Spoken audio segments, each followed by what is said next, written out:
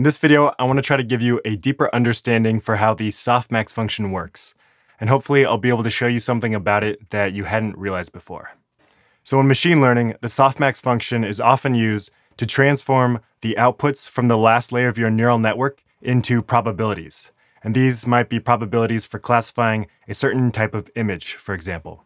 So here, if we imagine these 4 dots were the outputs from our neural network, and they were trying to classify, for example, what type of fruit was in an image. And let's say we only had 4 classes. Here, the red is for a red apple, orange is for an orange, green is for a green apple, and blue is for a blueberry. So if this were the outputs from our model, then the model would most likely think the picture is of a blueberry. Basically, the farther to the right the output is for a certain class, the more likely the model thinks the input data is for that class. And the outputs from the model can be anywhere on the number line, from in between -infinity to infinity. So the question is, how do we convert those numbers into probabilities? And that's what the Softmax function can be used for. So how the Softmax function works is it takes each of these values, and then it takes this function e to the x, and it sees where each of these points would fall on this function. Then we take the height of each of these lines corresponding to each class, and we add them up to get our total height, which is this dashed line here. You can also see on the right here, each of these bars will be the height of each of these lines, and then this bar will be the total of all of them added together. And then our final probabilities for each of these classes will just be the height of its line divided by the total height of all these heights added together. So we can see as we move around these input points, not only does moving this point change the height of this line, but it also changes the height of the total. So to better see how this is actually going to change the probabilities of each of these points, we can squash this graph down so that the height of the total always has a height of 1. So I've added that down here below. It basically takes this portion of the graph and we'll just squash it down. So now this dashed line is always 1 above this baseline. Then each of these heights of the colored dashed lines will be the probability for that class. So now we can see if we move around one of these inputs on this bottom graph, the total height will remain the same, and the graph will just be more or less squashed, depending on what the total height was up here. So now if we just expand this graph a bit, so it makes it a bit easier to see what's happening down here, we might ask, as we move one of these points, what type of path does it follow? If we plot its path, we can see that it is the sigmoid function. And basically, whatever point is moving, that point will follow a sigmoid function. So here's the red one, here's the orange, and all the other ones will adapt to the change in that value. And here's green, and here is the blue. And here we can see the paths that all the points follow as the red dot changes. So these dots with the holes in them will have the same x position as the red line, but they'll have the same height as the height for their class. And as we move the red dot, we can see that not only does its height move in a sigmoid function, but so do the heights of the other classes. They're just moving in the opposite direction. So as red moves up in a sigmoid pattern, all the other classes will move down in a similar sigmoid pattern, just scaled down to what the height of that class would be if red basically had a height of 0. So that's the first insight. If we increase the input value for a certain class, its output probability will move along an increasing sigmoid path. And all the other classes will move in a decreasing sigmoid path. Now another key aspect of the Softmax function is that if you shift all the inputs by the same amount, it actually won't change the output probabilities. So here we can see as we move the shift value, which just increases or decreases all the input values by the same amount, down here the probabilities aren't changing. And the reason why that happens is that if, for example, we add 1 to all the input values, that will have the effect of multiplying the height of each of these values by e.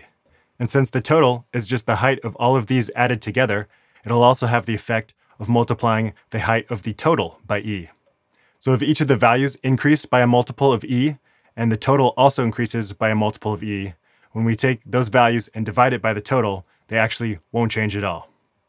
Another interesting effect is that if instead of adding the same value to all the inputs, if we instead multiply a certain value times all the inputs, For example, down here, our multiply factor, we can see as we increase the multiple above 1, it'll spread out the probabilities, and as we decrease the multiple towards 0, it will clump up the probabilities. So this is often used in machine learning as a parameter called the temperature, and it will change the randomness of the outputs.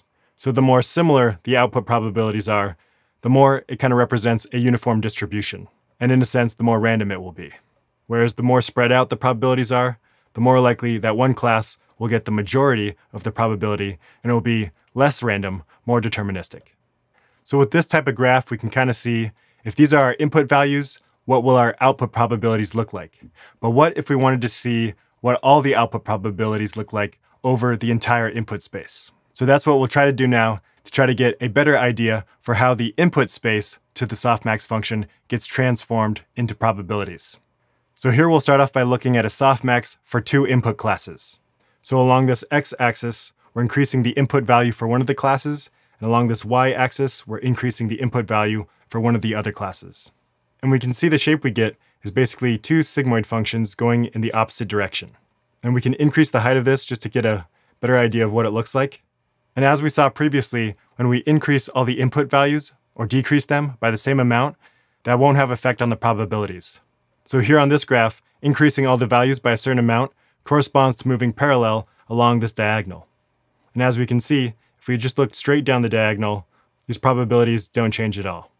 And now if we bring these heights back down to their normal levels, we can also look at the gradients to the inputs of the softmax function if we use the typical categorical loss of the negative log likelihood. So here we can see if the true class was for what this pink label represents, it would be pushed this way. And if the true class was for this blue label, it would be pushed this way. And now let's look at how we can interpret these probabilities. And I talked about this a bit in my previous video about the sigmoid function, but it also applies here. So for example, we can imagine if we had two leaky pipes way up in the air, and they were each dripping drops of water, then we can model where that drop will hit the ground pretty closely by a Gaussian distribution. And in this case, a two-dimensional Gaussian distribution. And let's say drops falling from this other pipe would fall over here in a similar two-dimensional Gaussian distribution. So if we have these two distributions and we see a drop fall right here, and we want to know what's the probability that drop came from the left pipe versus the right pipe, then we can apply Bayesian inference and just say the probability it came from the left pipe will be the height of this probability curve for the left pipe divided by the height of both of the curves added together. And if we now do that for all points in this plane, applying the same rule, the shape we actually get is the same shape we get with the softmax. So the only difference might be the slope of these sigmoid functions. And we can see how they change depending on how these Gaussian distributions change. So for example, if we increase the variance, we will lower the slope of those lines. And if we decrease the variance, making those sharper, it'll increase the slope of this line. Also, we can see if we move them farther apart, it'll increase the slope of the line. And if we move them closer together, it'll decrease the slope of that line. And one thing to note is that these Gaussian distributions can be anywhere along this diagonal, and we'll get the same output probabilities, which won't vary along this diagonal. So this is the example for two classes, and it's actually the same as just a sigmoid function. But now to really see how the softmax differs, let's take it to three classes. And one thing we'll have to keep in mind is this fact that as we move along the diagonal, our probabilities won't change. So in this example, if we were just to look at a slice that was perpendicular to this diagonal, we would get all the information we needed to know. Basically, we could extrapolate that as we move those probabilities up and down along this diagonal, they would be the same. So we're going to use that same idea to plot what the probabilities would look like for a three-dimensional input. So here's the softmax for three classes. So now we have three axes, and as we move along one, we're increasing the input value for that class. And here we're only looking at a 2D slice of the entire input space. But because that 2D slice is perpendicular to the diagonal of these three axes, if we move that plane up or down, the probabilities shown here would be the same. And if we rotate this graph around, we can see it just evenly divides the space. And if we increase the height of it, we can get a better understanding of the internals of this space. So just as we saw before, when you increase the input for a certain class, you're going to increase the output for that class moving along a sigmoid curve, and also moving along a decreasing sigmoid curve for the other classes. Now, if we decrease the height back down to its normal height, we can again look at what the derivatives would be on the input values to the softmax function, given that we're using the typical categorical loss of the negative log likelihood. And here we're looking at the gradient for the pink class, and we see these two kind of flat slopes that would essentially try to push that input value in the direction that would most increase the probability for that class. And here's what it looks like if we look at the gradients for all three different classes at the same time. And just as before, we can make the same relationship with Gaussian distributions. So here, instead of 2, we have 3 Gaussian distributions, and they equally divide this 2D space. And if we apply Bayes' rule to the blue class here, we can see we get the same curve as the softmax function. And the only thing that will vary is the steepness of this curve, depending on the variance of these Gaussian distributions and how far spread out they are. So now let's look at an example with actually training a neural network. So we'll start with some input points that look like this. So we have 3 classes, one for blue, one for pink, and one for yellow. And you can see the blues are kind of clumped over here, the pinks are kind of clumped over here, and the yellows are distributed kind of around the outside of all the points, like a shell. And we're going to try to use a neural network to kind of untangle the space and convert it into a space that can be passed through a softmax function to predict what classes these input values are for.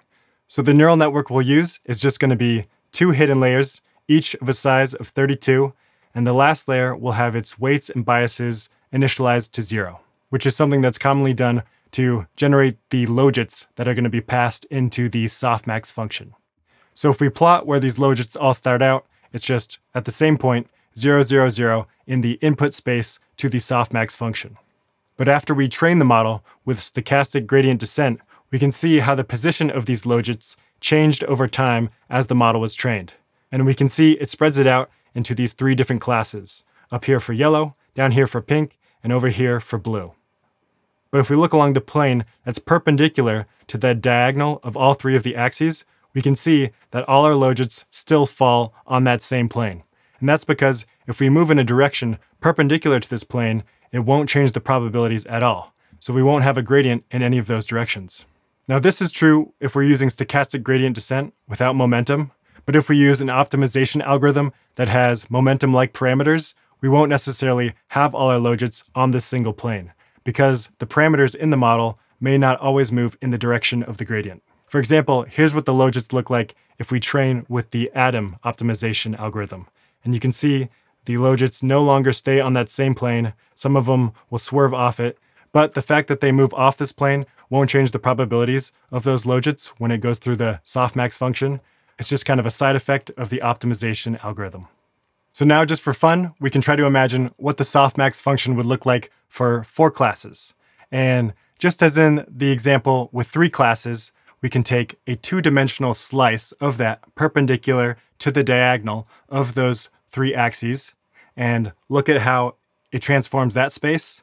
And it basically transforms that space by evenly dividing it into 3 separate areas and then smoothly transitioning between those areas with sigmoid-like curves.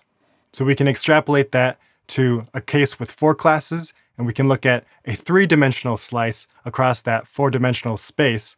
And what we would see is a 3-dimensional space that would be evenly divided into 4 spaces. And that would essentially look like this shape right here. It's kind of a 3-sided pyramid, and we have 1, 2, 3, 4 different spaces. And the probabilities as we shift between these spaces would be smooth sigmoid curves. And again here, we could apply the relationship with the Gaussian distributions. Here we would have 3-dimensional Gaussian distributions, and they would be distributed evenly in these spaces, divided up by this shape. And now to try to take it even one step further, we can try to imagine what a softmax function would look like for 5 classes. So we can start by trying to extrapolate from this 4-class example, where if we take 2D slices of this 3-dimensional space and we move it up and down, we can see that at the top, it's just equally divided into 3 spaces, as we had with our 3-class softmax. But as we move this plane down, we'll see that down here, it starts to open up the middle section for our fourth class. And I think that same kind of idea can be applied to the case with 5 classes. So with 5 classes, we would be looking at the 4-dimensional slice of that 5D space that was perpendicular to the diagonal of those 5 axes. And if we move that 4D slice along that diagonal, the probabilities wouldn't change. So now, what would the probabilities in that 4D slice look like? And if we try to imagine taking 3D slices of that 4D space, we can imagine that at one end, those slices would look similar to our case with 4 classes, which would create a shape similar to the one seen here. Then as we move those slices across the 4D space, at one point, we'd start to see the center of the shape open up, and that would be our 5th class starting to come into play. At least, I think this is what would happen. I'm not super comfortable with geometry in higher dimensions, so if you are someone who knows more about what this shape would look like in higher dimensions, let me know in the comments to let me know if I was wrong or right.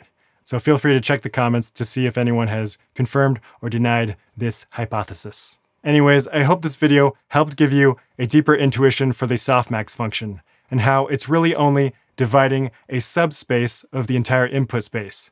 So for example, if we have 3 classes, we're evenly dividing a 2-dimensional space into 3 different classes. And that's kind of a cool idea, that no matter how many dimensions you have, that space can be evenly divided by a number 1 more than the number of dimensions of that space. So for example, a 100-dimensional space can be evenly divided into 101 separate subspaces, and each of those subspaces will be symmetric. Anyways, I thought that was cool, and I thought the relationship between the softmax and these evenly divided Gaussian distributions was helpful. It's basically the idea that as our networks are training, they're trying to push these logit values towards those Gaussian distributions, and moving those logits in the direction parallel to the diagonal of the axes of that space won't change the probabilities at all. So I hope you found that interesting too, and as always, I'll have links in the description to not only the code, but these visualizations for the Desmos 2D graphs and these GeoGebra 3D graphs that you can play with if you want. And that's all for this video. I'll see you guys next time.